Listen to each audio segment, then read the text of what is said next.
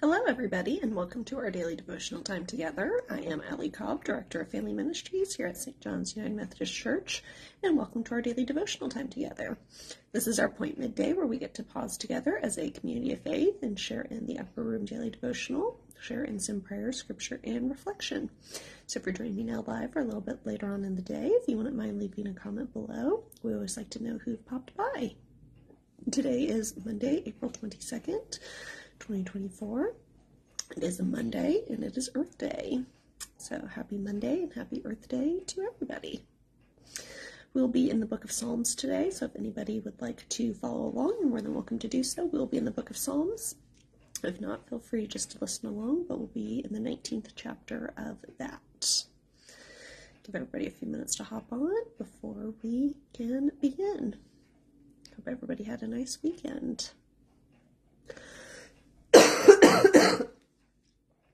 We had a busy Saturday at the Cobb House. I had a thing at my gym that morning. It's called a dry try. It's where you row for 2,000 meters, do 300 body weight like exercises, and then run 3.1 miles. So I was pretty tired by the time 11 a.m. rolled around on Saturday. But then we were going over to a friend's house just to hang out for the afternoon. So we loaded up the kids and the dogs because they have a fenced-in backyard. And so it was a good afternoon. It was just incredibly busy. Oh, and I got all the stuff for the senior graduation too. So it was just a busy Saturday. Feels like I'm ready for a weekend and it's only Monday. But it was good. It was busy, but it was good. Good morning, Barbara. It's good to see you. Okay, well, let us begin. Psalms chapter 19, verses 1 through 4, and I will be reading out of the New Revised Standard Version, Updated Edition. And this is our scripture for today. The heavens are telling the glory of God, and the firmament proclaims his handiwork. Day to day pours forth speech, and night to night declares knowledge. There is no speech, nor are there words. Their voice is not heard, yet their voices go out through all the earth, and their words to the end of the earth. In the heavens he has set a tent for the sun. And our focus verse for today is Psalms 19:1 of the NIV, which reads, "The heavens declare the glory of God. The skies proclaim the work of their hands." Our thought for the day is the beauty of God's creation is all around me. And our devotion today comes from Hank of Michigan, and these are the thoughts that he is sharing with us today.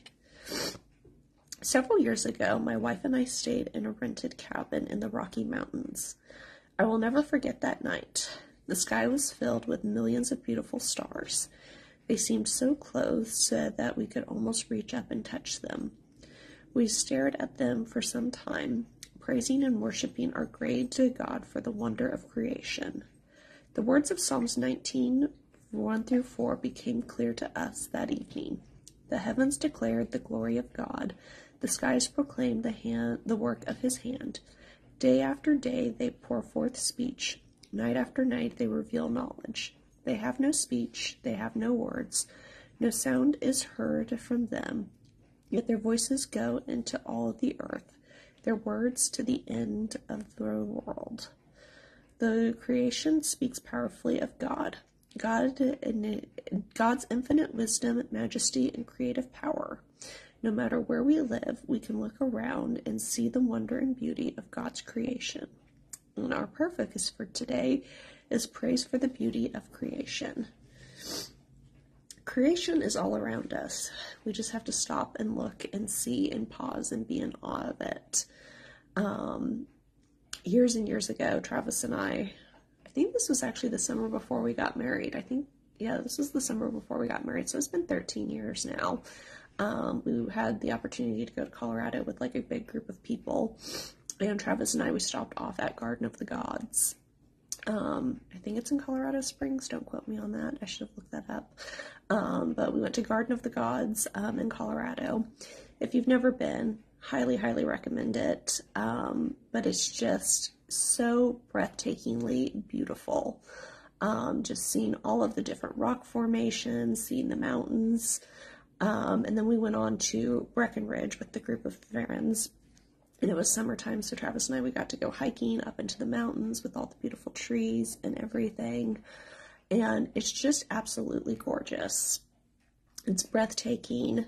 Not that, living in Kansas and Missouri doesn't have, its own, beauties and everything, but Colorado is just beyond beautiful.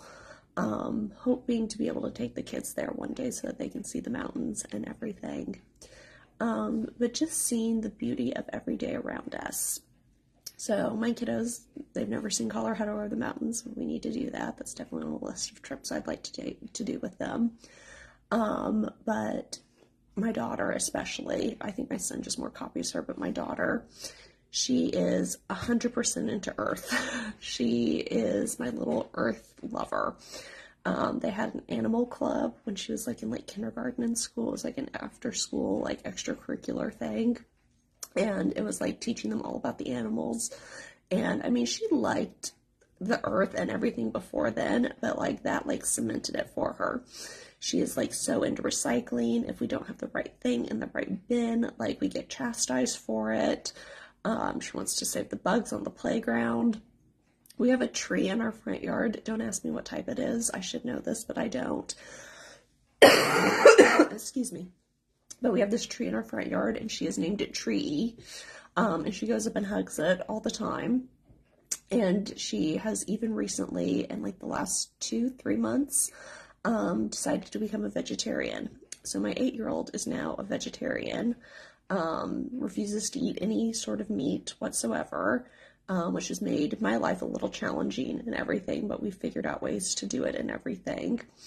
But she's already such a little steward of the earth. She is out to save the world. My husband and I, we've already said we're probably going to have to bail her out of jail at one point in time, because she's probably going to chain herself to a tree that's trying to be cut down or something. But that's been instilled in her to take care of the creation, of the things that God has entrusted us to. And we should all be, reminded, from this little 8-year-old and everything to, be kind to our earth, be kind to the creatures that inhabit it, be kind to our trees and everything. And it is Earth Day, so, this is our, yearly reminder and everything that, take care of Earth, it'll take care of you. God entrusted us with, this beautiful creation that is around us and everything. So let's make sure to take care of it. So, not just that my kids can, have a chance to enjoy it, but, future generations too as well. So as you go forth today, just think of, the small little things that you can do in your life to help out God's creation and God's earth, whether it be plant some flowers or just water your existing flowers, be kind to animals, just do your own little part today that you can think of. So let us pray.